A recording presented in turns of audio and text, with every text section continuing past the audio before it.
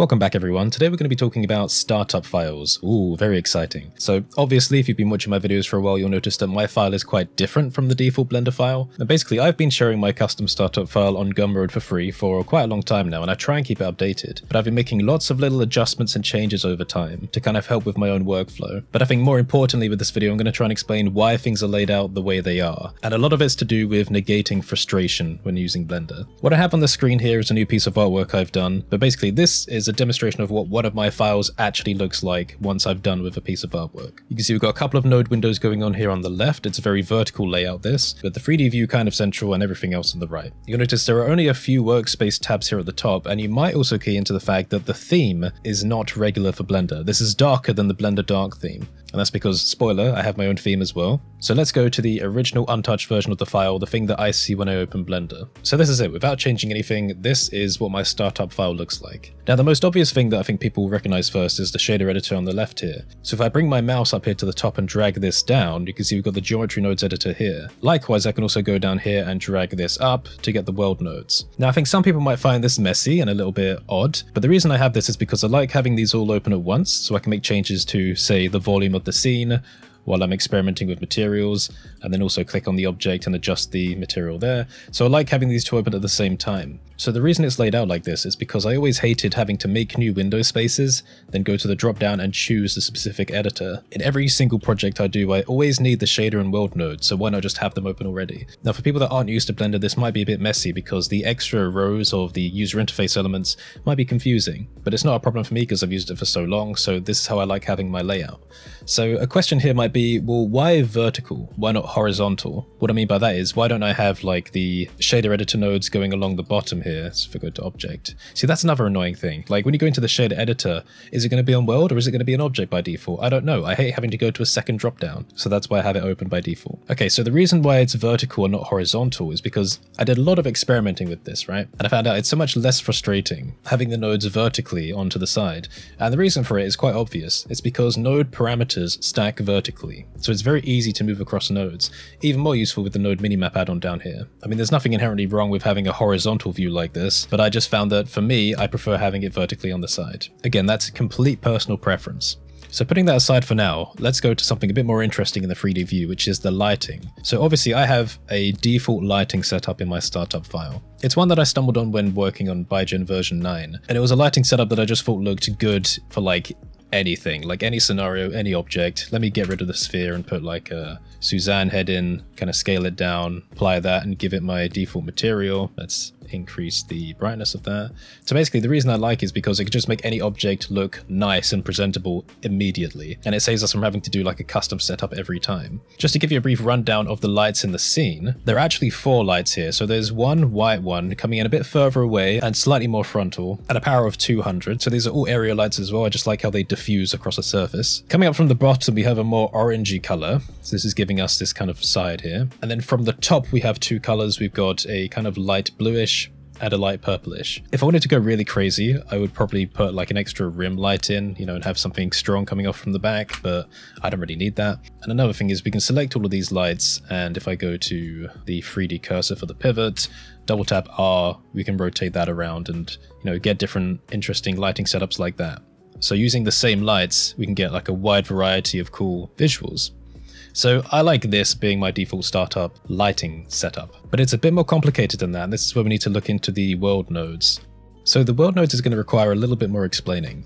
Let me just show you the nodes here. I'll expand all of them to make it easier in case you wanted to kind of copy this. Okay, so there is an HDRI packed into the scene by default. It comes from Polyhaven. It used to be HDRI Haven. There were all the different Haven websites, you know, Texture Haven, Model Haven. It's all Polyhaven now, I believe, which is a repository of, you know, CC0 assets and stuff. So this is a CC0 HDRI, which is packed into the file. Now, I didn't know exactly kind of what HDRI I was going to use. So there's some extra nodes here for color and brightness and contrast control, which is actually quite interesting for getting like stylistic effects. Maybe I might be able to demonstrate that. But, you know, what's all this stuff over here? Okay, well, this background node controls the strength of the HDRI lighting. Now, I'm going to have to turn off the density of the volume here to have a look at this properly. So if I increase this background node here, you can see that, oh, you know, it's way too bright. If I put it back down, we get the regular HDRI. Let me also increase the reflectivity. This might make it a bit more obvious. Okay, shade smooth. Okay, there we go. So we're now reflecting the HDRI. So again, turning up the brightness, we can see what happens, turning it down. Now, if we increase the contrast with this node, we're going to get some harsher colors coming from the HDRI. And also by going to the mapping, we can change the rotation. So if I adjust the Z value, then it's going to rotate the HDRI around the object. Maybe we can also do things like changing the hue value, which is just going to shift all of the color from the HDRI to something else on the spectrum. So you can see that just with these basic nodes, we can have immediate color control and control over the variety of how the HDRI looks. Okay, that's fine, but what's all this confusing stuff here? You know, light path, all these gray, black and white nodes in the background. Okay, well, you might be wondering why we can't see the HDRI on the background and why it's only present on this object. And that is because of this light path node. What we're doing is we're mixing the HDRI with a regular color. So the regular color here is the black color, which is our background. And we're using the light path node, and in that we're using the Boolean value is camera ray. And essentially, to keep it short, what this does is anything that the camera is not hitting is essentially just going to be black. So that's why I have these preset RGB values here, which means I can quickly swap between white if I plug that in. So now we've got a white background, gray if we need it, and black again, and it's just like having nice easy control to swap those around. Again, there is independent control for the strength of the color going into the background, but I just leave that on 10. Like anything higher than that is kind of like, you know, diminishing returns for brightness. White can only get so white. And then lastly, we have the principled volume. I love using volumes in my work, but you might wonder, okay, why is there a value node here? It's because quite often when I'm doing artwork, I like to enable and disable the volume for the sake of increasing performance when working on different aspects of the scene, but I can't always remember what value the density was, so that's why I have a value node, so I can just plug it in and unplug it when I need it. Okay, so that's a general rundown of why the world nodes are like this. This has hardly changed in like the last year or two. I can't remember how long I've had the startup file up for, but this has basically been everything I've ever needed. Alright, so next up let's talk about materials. So I have a few default materials in the scene that can be applied to objects, and yeah, essentially they're just like, you know, templates for nodes. So if you take a look at the material list here, there's 3 in here by default: PBR, matte cap, and emissive. PBR is exactly what you think, it's just a material with the principal BSDF shader already plugged in. This is assigned to the default object by default. So actually, let me reset the scene again and we can take a look at that. So here we go. If I go into rendered, click on it, it's got the PBR plugged in. So the other materials are emissive. It's just an emission shader because I use emissive stuff a lot in my work. So again, this just saves me a bit of time having to make a material, grab the emission node from the Shift A menu, and then plug it into the material output. And then lastly is matte cap. Now matte cap works pretty much the same way as, you know, in the solid view here. If we go over to the matte cap in the viewport shading and say if I take the lines, for example, you see how it kind of, you know, stays projected along an object like that. The reason why there's some distortion is because this is actually a subdivided cube, not a sphere. If I made it a sphere quickly, then you'll see the projection is stable, apart from the pinching at the top. But for the rendered view, the matte cap basically allows us to take an image. So it would usually be a matte cap image, which is a square image with a circle running through it. And inside of that circle is basically a texture, which is going to be projected as the surface. So for example, if I grab the HDRI I'm using, then you can see that being projected on the object here. Now it's okay, it's interesting for like doing stylized effects and all sorts of other stuff, but this projection method is not perfect because as it moves away from the camera, there's a bit of distortion in how it's laid out. I know that other people have alternatives for the mapping method, but yeah, I just thought it's an interesting one to keep around in the file. I don't use it much, but I just wanted to keep hold of it. I did also used to have a transparent material, but I don't need that anymore because I basically just use the principled shader, especially with the alpha value here. So a template transparent material isn't really needed for me anymore. Alright, so next up, let's talk about the Workspace tabs up here. I only have 3 tabs up here, and why do I have 3? It's because no one ever uses Workspace tabs.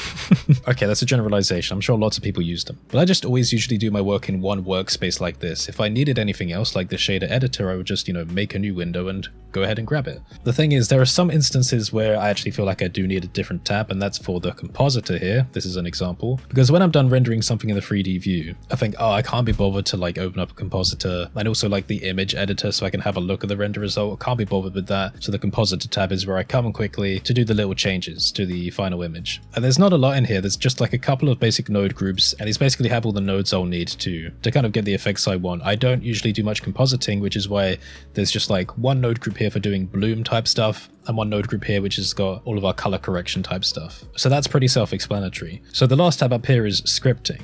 So if we come over here, this one's a bit different. Obviously I do add-on development work, and sometimes I need to do a few experiments with the Blender API. So down here we have the interactive Python console for Blender, then we have the text editor window here, and then just a 3D view where we can kind of select objects and play around with them. But you notice that here there's already text in the text editor window, and that's because I have one text file which I keep packed in Blender, which is the resolution and frame rate reference. So I keep this here because sometimes I forget like certain resolutions and aspect ratios and what they are, or I can't be bothered to calculate things. So here you go, again, pretty self-explanatory. We can just see like different screen sizes, how many frames per minute there are for a certain frame rate and stuff like that. So I just find that quite useful. Okay, so now let's take a look at the outliner up here. So where we have the collections, there are 4 collections by default in my file: cameras, lights, control, and objects. Again, quite self-explanatory. Cameras are where cameras go, lights are where lights go, objects are where objects go. And this is the one that's selected by default. So when we make anything new, it goes into the objects collection. But the last one is control, and this is where we have the world origin object. So the world origin object is basically to help with mirror modifiers. So if I make a cube here, go to the modifiers, add a mirror, and let's say I want it to mirror itself over the kind of center point of the world here. Well, then I'd go to mirror object and then choose world origin, and there we go.